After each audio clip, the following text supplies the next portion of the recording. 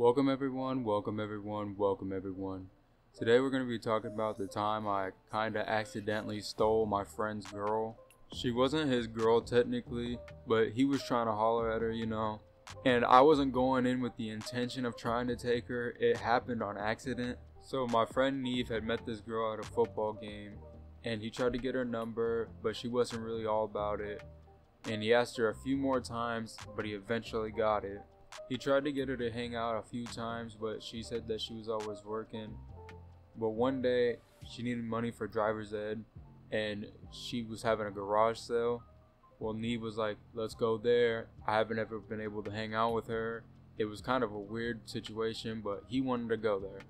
Him and I hop in the car, and we head over to this garage sale. She just selling random shit, but we're not really looking anyway. He's just trying to holler at her. It doesn't work, so we leave, and he's still hitting her up later. The next day was my first day of driver's ed class, and she happened to be in my class. I kind of knew her, but I didn't know her that well, so I didn't really talk to her. But I told Neve later that day that I had class with her, and he kind of got mad about it, so he was telling me to ask why she wasn't answering him. I didn't really want to get involved, so I told him no.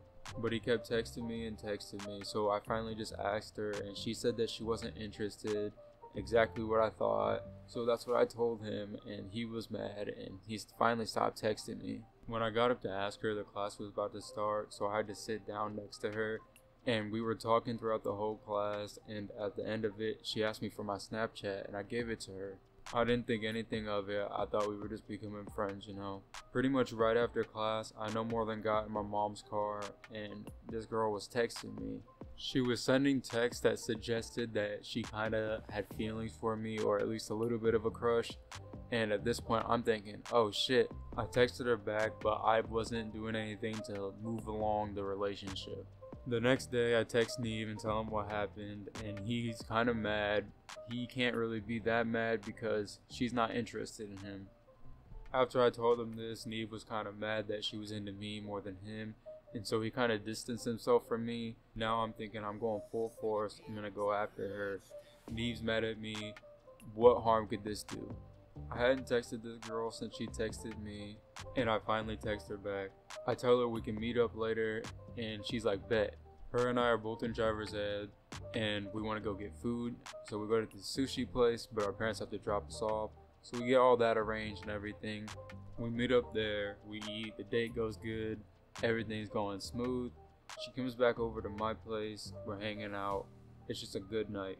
The next day comes around, and me and this girl are hanging out in the hallways, kind of moving our relationship more along towards a couple, even though we've only had our first date. Neve sees us in the hallway, and he's already mad at me. This just triggers him more, and he's just pissed off. He don't talk to me, and we have a few classes together, so it was a long day. There was a rumor going around school that Neve was so mad that he was gonna jump me after school, so I was watching my back for most of the day.